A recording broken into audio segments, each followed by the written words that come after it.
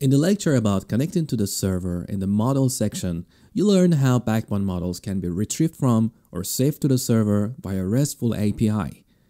Backbone collections, similar to models, are often retrieved from a persistent store residing on the server. To retrieve a collection from the server, you need to specify the URL of the API and call the fetch method, just like models.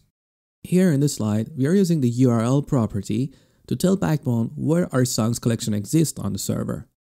The fetch method behaves very similar to the fetch method that you learned in the models section.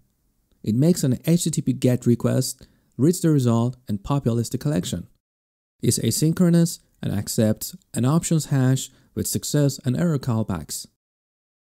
Backbone uses jQuery to make AJAX calls. As a result, you can pass additional arguments to the API using the data hash as you see in the slide. This results in an extra query string parameter sent along with the HTTP GET request.